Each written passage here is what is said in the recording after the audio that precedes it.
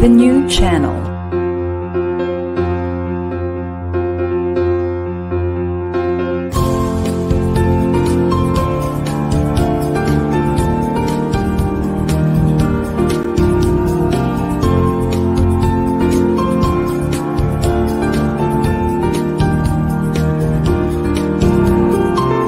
The new channel. Hashtag TNCNow.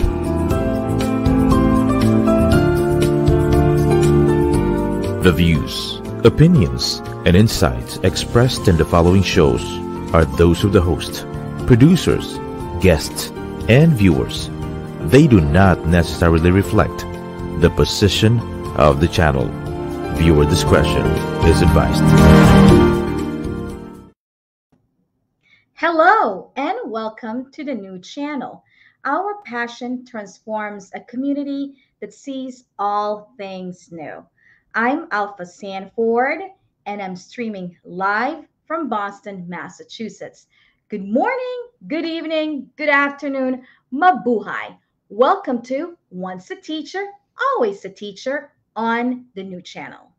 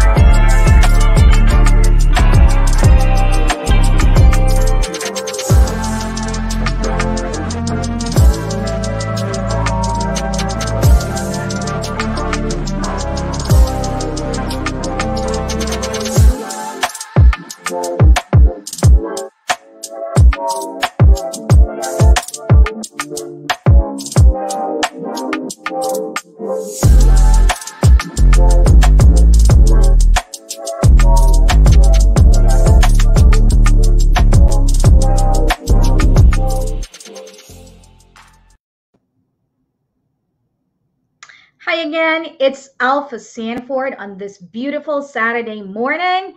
Can you believe it? It's here in Massachusetts. It's the third week of being in school, and I am excited to see all of you this morning. So, this topic that we're having today is very, very important. For those of you who don't really know yet about microaggression, this is your chance to really know what is it all about. You probably have heard about it, you've read about it, but what is it truly about?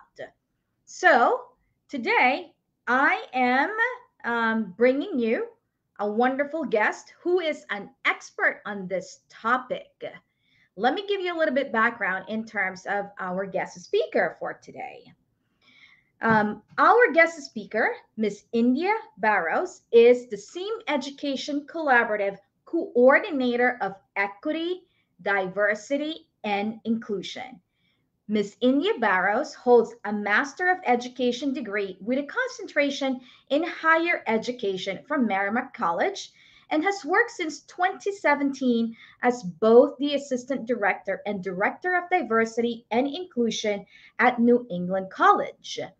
In this role, she has served as a consultant to staff, faculty, and students through creating programming and training opportunities that support broadening diversity and inclusion. So, without further ado, let us bring in Miss India Barrows. India? Hello. Hi, India. How are you today? I'm good. How are you? Pretty good. So first and foremost, I want to thank you for being with us this morning. Thank you for agreeing to be with us because I know that a lot of our viewers have been wanting to learn and clarify what is microaggressions. Yeah, so thank you for that. So tell us, how have you been since the start of this school year? I've been good. It's been really busy. This is my real first day of school and the whole training over the summer, because last year I started in September, so after the first day of school. So I think that was really great to get to see the full experience this time around. So yeah, but I've been busy in a good way. Yeah, that you've been busy, especially when it comes to training on diversity, Yes. equity, and inclusion. We need folks like you. So thank you for the work that you do. Thank All you. right. So our topic for today is really about microaggressions. But before we go into the full theme of things, let's start first with how do you define the word microaggression? So a part of my role is a lot of work is focused on racial equity. So sometimes the language I'll use today will be really race-centered, but I also want to uplift that there's intersections in identity around gender and sexuality. So if I say that, sometimes swap things out. But my definition of microaggressions are brief and everyday slights, insults, indignities that are sent by people. I don't always say well-intentioned, because some people are not always well-intentioned, but some people will define it as well-intentioned people. But they're unaware of the hidden messages that they're communicating to people. So an example is saying like, oh, you're so articulate to a Black person. There's lots of implications to that, or an unspoken assumption that a Black person wouldn't be articulate. So that's how I define it. Wonderful. Can I just clarify in terms of what you had mentioned? The word articulate. So, for people like myself, um, I've heard it many, many times. In a recent conversation with another person of color, this person of color had mentioned to me, but Alpha, shouldn't I take that as a compliment when somebody tells me that I'm articulate? So, what do you think in terms of that situation? I think oftentimes with microaggressions, because they can be often so subtle, it's a personal feeling that someone can come to that conclusion of like, oh, that did offend me, or that made me feel some type of way.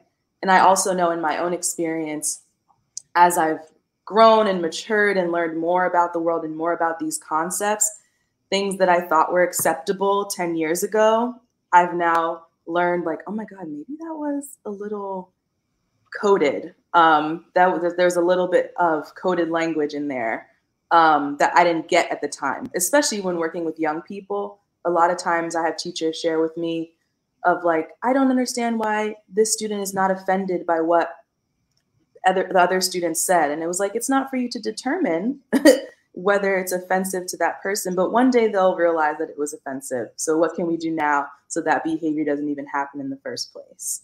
But it's definitely personal, because there are things that people share with me that I don't realize are microaggressions all the time, because we're all learning and growing.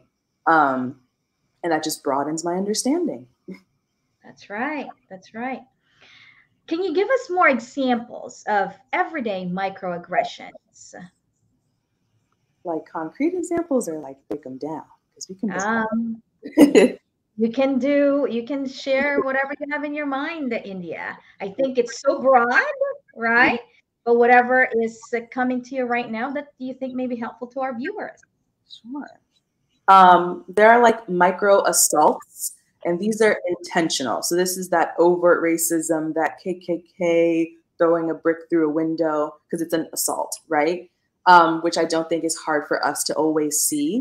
But then there's micro insults that are possibly unintentional acts of racism or sexism or homophobia or transphobia that deliver a hidden message. So that articulate that, oh, you're so pretty for a dark skinned girl. Or like, oh, you're so pretty for a fat girl. Like, oh, because if she's fat or if she's dark skinned, there's no way that she can also be pretty. I also consider that like policing language and tone, because a lot of cultures have, well, every culture has a different norm for how they communicate and what's considered insulting and what's not. And just because it's more comfortable for the dominant group, which in our society, in American society, is white people, just because it's more comfortable for white people to receive and give feedback in a certain way doesn't make it the right way. And trying to police people into communicating in the way that maintains their comfort can be incredibly harmful over time. And then there's micro-invalidations that diminish lived realities of people of color and other marginalized identities. So when someone is sharing with you their experience, maybe even personally, my experience with you or my experience with this system or this, or I don't like going to that store because I always get followed, and that person receives it and says, oh, that's not true, I never get followed. Yeah, girl, because you're white. Or that's right. Like, and that's okay too, because that's their lived experience, but don't invalidate someone else's in the process. That's right. I just wanted to share with you something that happened to me about 3 years ago or so, in the same lines as being followed. One day, right, I was at a bank, and it was a very cold winter day, and there's a foyer, and a person was already inside the ATM back machine, and it's a very, very cold day. And in my experience, as long as you keep a distance at least 6 feet away from the ATM, and you don't really see what's going on in front or on the screen on the ATM, then you're fine, right? So this person was like, excuse me, why are you here? And I'm like, I'm here because, I'm supposed to take money from the ATM machine. And so the conversation went on to the extent that the other person, who is white, was like, I'm really feeling uncomfortable right now. And I was like, why are you feeling uncomfortable? Is it because, I'm a person of color and a person who doesn't really look like you? And she just kept on saying, could you please? And I kept on saying, it's very cold outside. And typically, this is where I usually stand. I wait inside the foyer for my turn. I'm not doing anything. But you could see, or at least I could see at that moment, that the other person was really uncomfortable with having somebody, probably someone that she has not quite seen in a while in the community. And yeah, she's feeling the fear and the discomfort of being around somebody of color in the bank. And that's why oftentimes when I do trainings, when people ask me, hey, can we do a training on microaggressions? I often partner it with implicit bias. Because if folks are not unlearning or recognizing that instantaneous reaction that they have when they see someone, they don't even realize that there's a neurological thing going on when they see someone that's different than them. How could they possibly recognize if and when they're committing microaggressions, right? So I don't think they could be separated. As I've grown in my practice and talking about these things, of no, they need to be together, because they'll might say oh, I didn't mean anything by it. You were just a stranger that walked in. And it was but would you have reacted like that if it was someone of the same identity group as you? And the bad thing is not your first thought, because thoughts are internal and we can't necessarily control them. The bad thing is the action that followed. The harm was the action that followed. So if you're not figuring out that bias that you have inside, you're not going to realize when you're doing microaggressions. That's right. I love how you pointed out that implicit bias and microaggressions really go hand in hand. Would you say that the implicit bias comes first and then the microaggression, because of the subtlety of it, like comes out natural sometimes as a joke? Yeah, because I think implicit bias can be the inside thought. Microaggressions is the action that followed. Mm-hmm. So it doesn't just come out of nowhere, Mm-hmm. in my opinion. Yeah. So for our viewers who are non-BIPOC, also our white viewers, what could be the things that they need to be more aware of in terms of their own implicit bias, or in general, about microaggressions? I think people should have one of my superintendents calls this a curious mind. Yeah, I love it. That's why I was like, let me cite my source.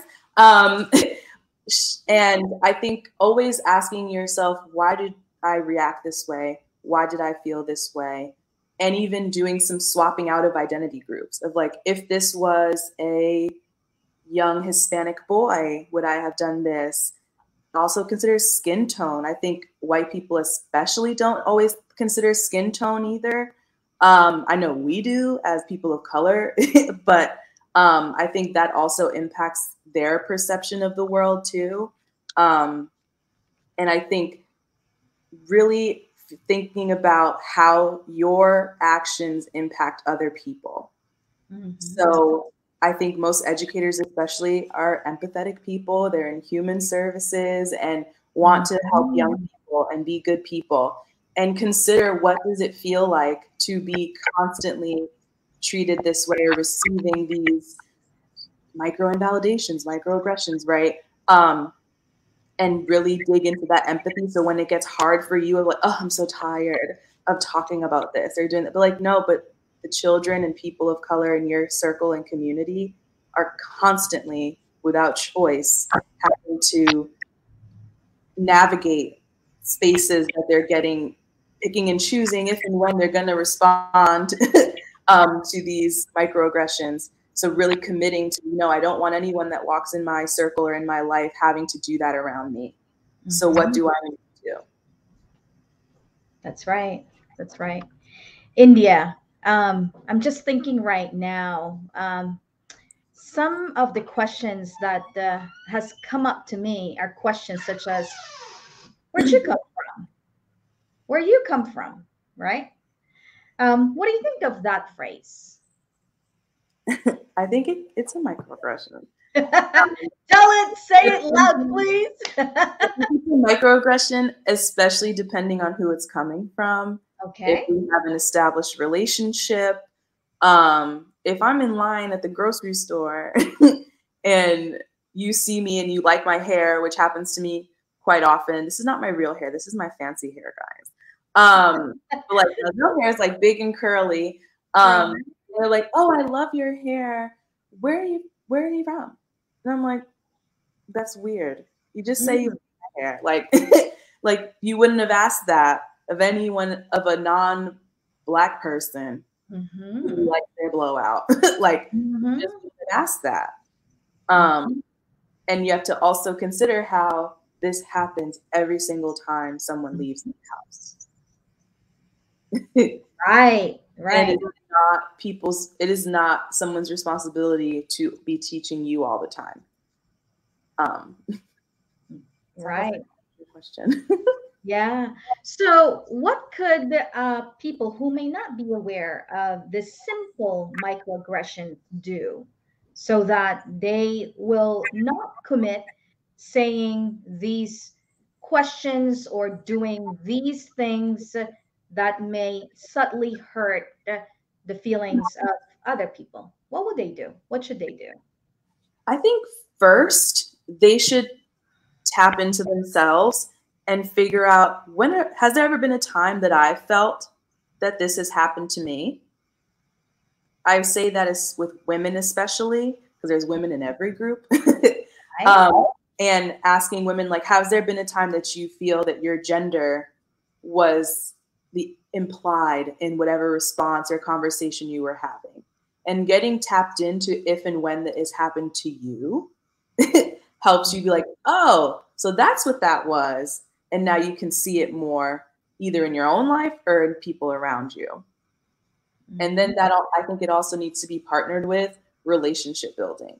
If you don't know anyone that doesn't look like you, if you don't hang out with people that don't look like you or believe in different religions than you, right? I'm not talking like drastic moral differences, but like people who are a little bit different than you, you're just going to continue perpetuating these things. And I always say in my trainings, my goal for my participants is that I hope that you have someone who doesn't look like you that is such a good friend that they can open your refrigerator when they come to your house. Because that's a different level of intimacy and comfort and type of relationship. Not everybody can just open your fridge. Right. That's the type of relationships you have to build. And when you have relationships with people who are different than you, they'll feel comfortable to share, like, ooh, don't say things like that. Like, we don't say that anymore. Like, that was really offensive. Like, you're going to get canceled or whatever. Like, so it needs to be introspection and relationships partnered with that education piece on YouTube and all these things, and watching trainings and going to trainings. You can't PD your way out of it. It needs to be a part of your life. So introspection, relationship building, and education. I gotta coin that. Look at me. Oh, I love that. Education, introspection, and is it training? Education, introspection, and relationship building. Relationship building. Yeah. I love that actually. And the fact Write it down. you gotta have to write it down. Yeah. I love it so much, especially when you said about, you know, the analogy of having somebody being able to open up your refrigerator at home. So if you don't really quite have that relationship with that person, maybe, you know, we're going to have to step back and be more sensitive when it comes to our choice of words, when we are in choice of actions, when we are interacting with people who may not be familiar or as familiar as with some of other friends, right? Yeah. All right. India, I'm curious. Was there ever a moment in your DEI life when you realized how microaggressions have affected you? Yes. When I first started my career, like my research and my passion is in race, right? You could ask my mom. My first report was on Harriet Tubman in like second grade. I handed it in 3 weeks early. Like this is all I've ever cared about my whole life. And it wasn't until I started my career that I realized that my gender played a role in how I'm perceived. And I was like, what the hell? Like, I know they're not, I know this person isn't like racist or anything. So I was like, is it because I'm a woman? And it was like this crazy aha moment. And I was like, wow, like this is nuts. And I've never had to consciously had to navigate this space. And that was really, really hard in my first couple years of my career. Was actually my gender more than my race. Wow. Yeah. What was there any phrases that are sticking to you right now that our viewers could learn from? I think the biggest one for me is being interrupted in a meeting, spoken over, and then when you make room for yourself, because I can be quite assertive, then they like take your ideas and like rephrase what you just said 20 minutes ago. And then everyone else in the room, except the women, most of the women are looking around like, oh, great job, great job. And I'm like, I said that 20 minutes ago and I had to scream from the mountaintops to even be heard. And what I want also is a little bit of allyship in those times too. For if you see someone experiencing those, check in with that person. Be like, oh, do you want me to say something? Because I'll tell him to stop interrupting. Like, obviously there's the line to toe between like speaking for somebody. And like you said, what if they don't realize that this should be offensive or whatever, right? But check in with that person of like, girl, I saw that he was talking over you. You want me to say something next time or speak up? I think also on the other side of this is speaking up when you notice somebody else is doing a microaggression. I love those. I really love those, India. Which brings me to the term mansplaining. Tell us your thoughts regarding mansplaining. I really was like, oh, that doesn't happen to me. Like until it happened to me. And it grinds my gears. And it's a man explaining, a male presenting person too, a man explaining something that I already know or you would already know. So it's almost like a man explaining childbirth to a woman or a person with a reproductive system. And it's like, sir, my mom has been telling me since I first menstruated. Like, I know.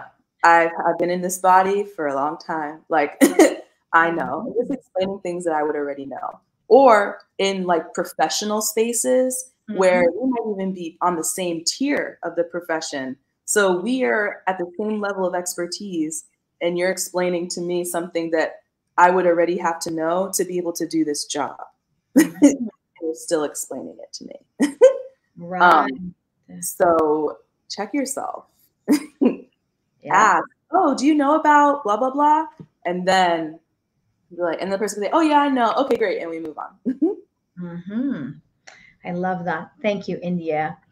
So in all your years as a leading DEI leader, how important it is to talk about microaggressions in public schools, particularly teachers in relationship to teaching students or teachers interacting on a daily basis with students?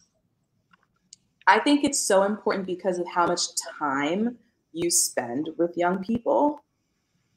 For their first, from like 4 or 5 to 18, 17, 18, they spend the most amount of their time with you than anyone besides their classmates, right? And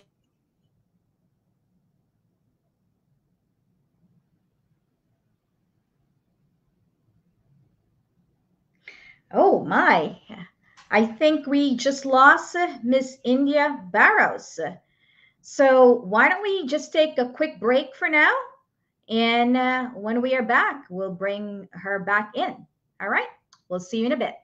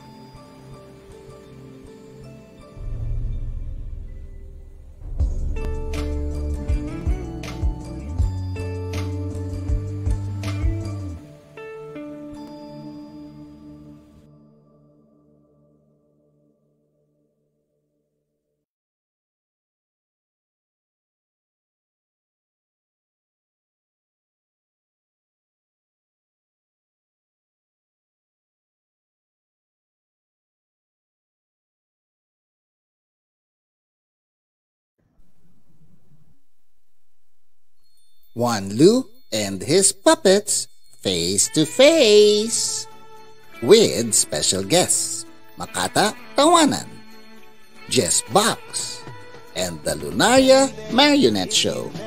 Salita. Alam mo, Tito Anlo, kung wala ako, magsasalita ka mag-isa. Kung wala ako, wala kang masusuot. Kung wala ako, wala kang nakakain. November 13, Sunday, 7 p.m. at the La Verdad Auditorium in Apalit, Pampanga. Buy your tickets now and see you soon, face to face.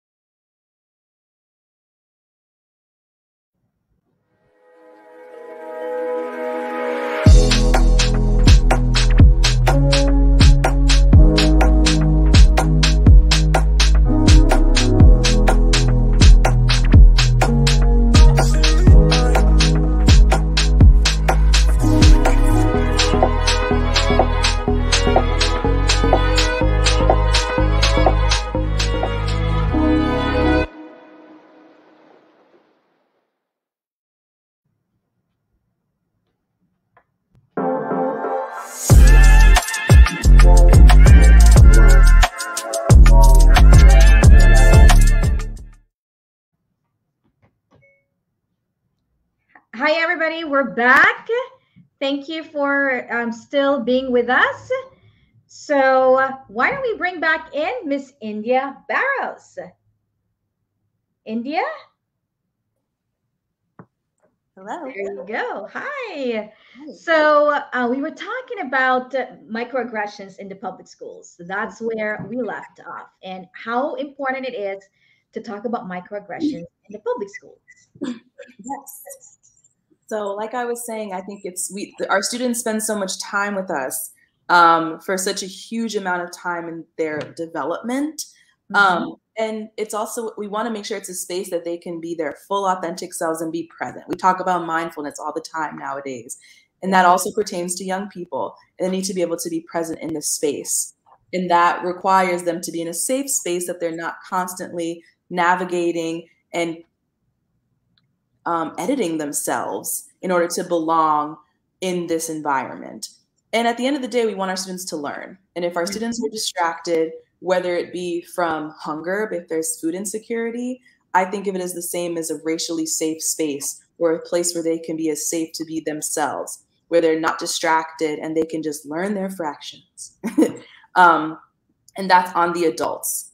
And I often say in my trainings too, that I know when I was a young person in school, there were things that I allowed to happen to me that I didn't realize were harmful until my brain was done developing. So I say, you don't want to be the reason they're in therapy. You don't want to be the topic that they're talking about in therapy 10 years after graduation. So you might not see the harm right now. You might not see how it's impacting them now, because they're also navigating their own social hierarchies and systems as young people. But it's like the stock market. You put it in, and in 10 years, you get a return. So we don't want that for our kids, and we want them to learn. And as much safety and psychological and physical safety you can create for them, then they'll learn. I love it, India. And it just struck me to my core in terms of what you said. You don't want to be the topic during therapy sessions or whatever counseling sessions or any other sessions that they may have with people processing like trauma, processing some negative things that happen to their lives. And as I was listening to you, I'm like, yep, a lot of the things that I talked with a few of my coaches has something to do with the experiences that are actually under the category of microaggressions, such as, the way that my words come out and how people have commented in terms of, oh, can you please talk faster? Oh, Alpha, can you please talk slower? Oh, what? Can you say that again? Like squinting their eyes, you know. And for someone whose English is not their native language, that somehow, gets into me sometimes. Yeah. And yeah, Because then over time, you start to believe it almost, even if yeah. you don't really believe it. Your body starts to believe it. I even think of that especially with like body as in Mhm. young women and girls, of like every woman I know would be like, oh, if only I liked my body 10 years ago. We waste so much time because the world tells us that we're this, that, and the third. But do you believe that? Yeah, And that's really hard to do. right. And if you are a teacher in front of your students and you are unaware that you are saying these words, Mhm. again, what I love, what you said, you don't want to be the teacher or the person that's going to be talked about in a therapy session later on. Ooh, Yep. that's not going to be good, right? Yeah, you're supposed to be the one inspiring and motivating students, young people, right? Yes. Yeah. So, India, will you walk us through how to recognize, that's microaggressions, and what to do when you are confronted with microaggression? In order to recognize microaggressions, it just takes practice and Uh-huh. experiencing different experiences than your own. So I always tell people, listen to different types of podcasts than you normally listen to, because people of color is being very honest on social media and in podcasts and YouTube and all these other platforms. I say diversify the content that you're consuming. Watch different shows on TV and the streaming platforms, right? Read different books, not just like academic, boring books, but like Mhm. read books by different authors and from Mhm. different POVs. Because as your worldview broadens, you start to see like, oh, I know if I was this fictional character in this book on based in Hindu mythology, like that would be really insulting. So like maybe that was harmful. But especially I think for people in the dominant group in anyone's respective society, so in American society, that's white people, when they start to build that recognition, we need to also toe that line of allyship, like I said earlier. So check in with the person that you think was harmed or targeted by the microaggression before you just speak up for them to a certain extent, obviously. If there's super overt harm, you need to speak up for somebody and make sure that they're not being harmed, right? But check Mhm. in with them. And also tap into your humanity and look at that child's face. Mhm. I'm thinking for our little ones, our elementary kids who might not always be, they're not at that self advocacy place just yet, right? But their faces tell it all and they don't lie necessarily. Yeah. um, and look at their faces and see if their face falls. See if Mm. their behavior changes throughout, especially in elementary where you're with them for the whole day pretty much. Check in and see, okay, it's like in the morning after Pledge of Allegiance, like I saw this treatment. I didn't really like, okay, let me see. And then I see them in the line and they usually sit next to each other and they're not. And he's now withdrawing Mm. from the class. Like, okay, let me check in with him. Hey, what happened? Like, and then do that repair. Mhm. I think we're really good as a society of raising that awareness now and having conversations, but where's the action? Where's the repair of the harm? Where's the acknowledgement of the harm? And then finding some sort of resolution to educate that young child or the teacher who did it, right? To not do it again. Mhm. I love it. Yeah, especially when you mention how the face of the young children like melts. Yeah, You know, you can something see is wrong. Yeah. Yeah, and they're very honest in terms of their emotions, and then their emotions are being expressed on their face or sometimes their behaviors. Yep. So, educators, I think that's a wonderful tip that we need to really be aware of in the Yeah. end. And like that's a perfect opportunity to not commit a micro invalidation. Mm-hmm. So when that child chooses to share with you, don't just say, "Oh, well, you know, he didn't mean it." No, like, it Mm. still hurt him. Like, so okay, would you like me to talk to to the person who did it? Would you like me to come with you to talk with them? Do you want me to do nothing? Like, what do you want to get done? Don't just say, "Oh, he didn't mean it." We Mm-hmm. also always talk about intent over impact. Mm-hmm. Um, and okay, maybe they didn't mean it, but it still hurt. So like, don't invalidate that child's experience. Let's explain further, India, the intent versus impact Mm-hmm. to our viewers who may not understand those two concepts. Yeah. So intent is obviously your intention. Why I wanted them to feel supported, or like, oh, that's your best friend. Like I would never do anything to harm you. But when you said your words, the output, what was received by the listener, was, ooh, I didn't like that. That hurt me. Or no, it's not landing like you think it's landing. So you might really think, oh, like I really wanted you to feel valued or loved or hear what I'm saying. But in the process, the message that was received, the impact, was not in alignment with your intent.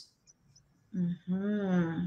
People need to be responsible for the impact of their words and actions, and still like their intent as well. But like sometimes they're not in alignment, or they're misunderstood or not said properly. So we have to take accountability for that impact. That's right. Yeah. Somehow, what's coming to me right now is one of the phrases that I read in one of the many books that I, switch back and forth on a weekly basis. And in one of the books, it said that if it's impactful, then it's true. And it's also sometimes it's hurtful.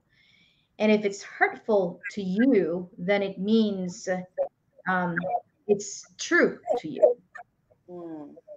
right? So let's talk about at a national level, India. Why is microaggression an issue? And to your knowledge, what is happening at a national level that it's making a lot of people, not just people in the education field, but the general public, being more aware of the ramifications of microaggressions? I think the stakes are a lot higher for people, um, and the threshold for racism and homophobia and transphobia is not the same as it was even 5 years ago in our society. And whether you think that's a good or bad thing, that could be a whole nother conversation. But as we become a more globalized world, but smaller because of the internet, and we can communicate across oceans now in seconds, we have to be more mindful of all the people that are getting impacted by the things that we do, the legislation that we put in place, the people that we elect, right? And because we know policy, especially as educators, policy and laws affect us. Yes. And if there's laws and policies in place that usually were made to exclude certain types of people, given the pattern of behavior in the United States, you have to be mindful. And that's why it matters who you vote for. It matters, and those people that are in office that maybe 20 years ago could say crazy things are now considered insulting, and now there's ramifications for that.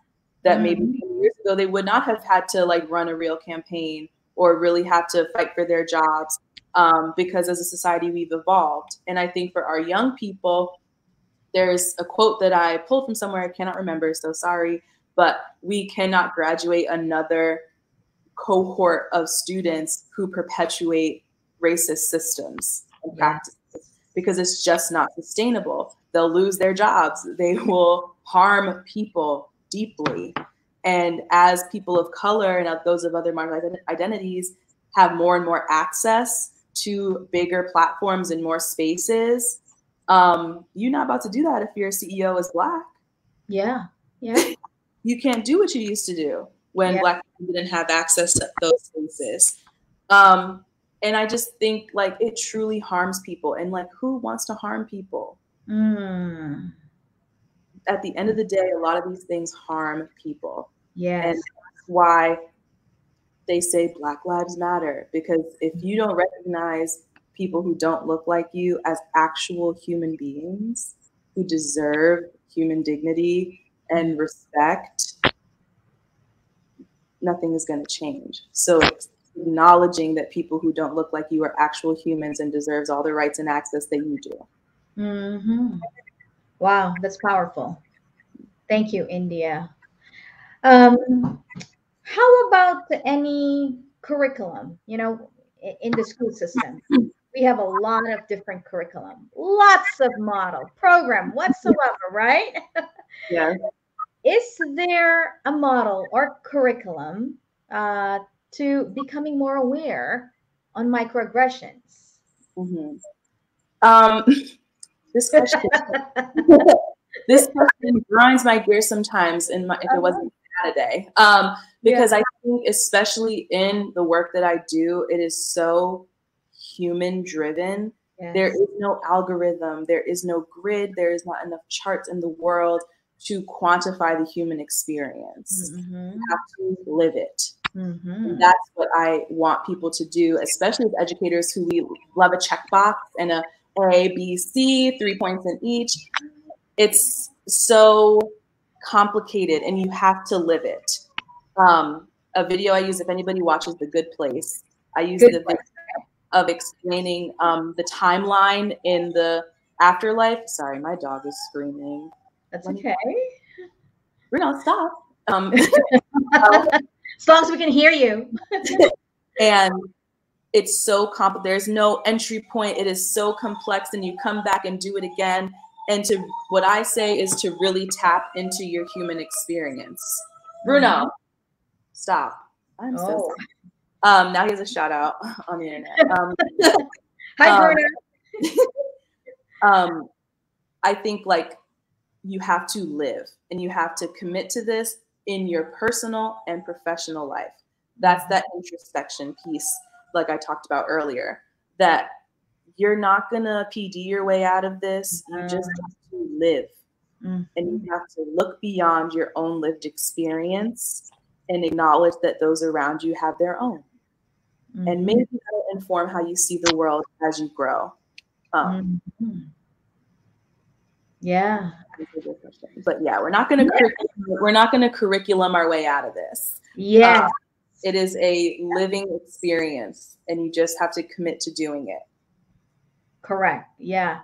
We have a term with the SEED program, the Seeking Educational Equity and Diversity, and we use the term the textbook of our lives. So we're not going to be using any other textbook. We're not going to be using any set curriculum, but we will use the textbooks of our lives. And that's what I'm hearing also from you when it comes to microaggression. We have to live it, right? And I love what you said. We cannot PD away, these microaggressions, these topics around microaggressions. Yeah. Okay. Very good. Very good. So understanding microaggression at the educator's level, how would every educator try to begin to understand any solutions of microaggression to foster more inclusivity in their schools or in their classrooms? How would they begin to understand, I guess, the solutions in order to become more inclusive in their classrooms? I think they need to look at who's in their room. right? Okay. And see, okay, who's all in here, and then see how that impacts. What books are we reading? How are we speaking to children? How are we picking on children? That's why there's tons of frameworks on how to manage a classroom, right? Or even not saying like, come on, boys and girls. Not everyone's a boy and girl. Let's go, everybody. So using gender neutral language. That's the easiest one, I think, because like that doesn't require like someone calling you out or in, or however you like to say that. Using gender neutral language, looking at the pictures on your walls, looking at the books that you're reading, the names of characters, the types of people that you're studying in social studies, the scientists that you're studying in science. I even say real world applications at the higher levels, especially figuring out how does this certain topic interact with their real world, and then a neighborhood around them that's not the one that they're in, to broaden children's worldviews and also your own. So they're building that empathy development and consciousness of people that are different than them, and being a space where your students feel safe enough to be like, ooh, don't, oh my God, that was not good, Miss So-and-so. Not say that again. Like, oh, okay, my bad. Sorry, won't do it again. Creating that feedback loop where they know, oh, if I tell her that that was harmful, she won't do it again. Right. India, thank you actually for bringing it to our attention regarding what still some educators use, like boys and girls. Hey guys. Yep. You know, so instead of saying those words, folks who are listening, please let's try to be more inclusive and use more gender neutral terms, such as what India said. Everybody, hi everybody, or hi friends, or instead of hey guys, we can use hey folks, or the folks. Good morning, folks. Right? So thank you for pointing that out, because I think educators begin their day addressing everyone in their class. And if there is like a clear separation already, right? Like boys, girls, females, males, right away, there's that subtle message that there's separation instead of bringing them together as a whole. Yeah. And we never know what's going on internally for people. So especially at the lower levels, they got a lot, they're figuring out themselves, right? And as few messages as we can send them while they figure out how they identify, the better. So they feel safe and like, oh, I can be openly non-binary here, because like, that's fine here. Instead of getting, oh no, I know I have to pick one. If I'm in this space, in this school, I need to pick one. Right. Yeah. Because at the end of the day, as educators, we got to make sure that our schools and our classrooms are not just safe, but we foster the sense of belongingness for everyone. Yeah. Yeah. So, India, any last words or any inspirational message to educators who are listening or will be listening to this topic later on? Amazing. It's so great that you brought up belonging, because that's what I would say. Okay, please say more. I've informally added belonging to my title, because I think without belonging, what's the point? Yes. What's the point of all this if our people do not feel like they belong in our schools? And I want to extend that to not just our students, but also our staff. If there's no sense of belonging and there's no sense of urgency to address these issues, to remedy these solutions, the cycles of oppression are going to keep happening. We can talk about it, but you got to be about it. And that is grounded in belonging. If our goal is every single person that walks through our doors can be their full authentic selves and come home safely, we did it. Oh, that's a beautiful message, India. And where can our viewers get in touch with you, especially if they would want to dig more, because you just scratched the surface on microaggressions. Just a little scratch on it. But if any one of our educators or even education leaders out there would want to talk to you more about it, how can they get in touch with you? They can email me. Maybe I'll get a social media now. This is my first like public appearance. Yay! They can email me at my email. All right. Can I What's type your it? email? I'll type it. Yeah. It'll be, I should give you my professional email. It'll be consulting.barrows@gmail.com. Okay, consulting.barrows@gmail.com. Wonderful. Well, India, this has been an awesome morning with you, talking about microaggressions. I hope that our viewers were able to learn a little bit more on the topic of microaggressions. But I'm sure if they want to dig deeper and go in depth about microaggressions and inclusivity, please make sure to get in touch with India Barrows at consulting.barrows@gmail.com. All right, India. Well, thank you so much for being with us today. And I'm very honored that this is your first time to be with us. So I'm leaving this show with such gratitude for India and for allowing us to share her wisdom to all of us. I learned a lot, and I hope you did too. All right, everybody. Thanks again for being with me and India.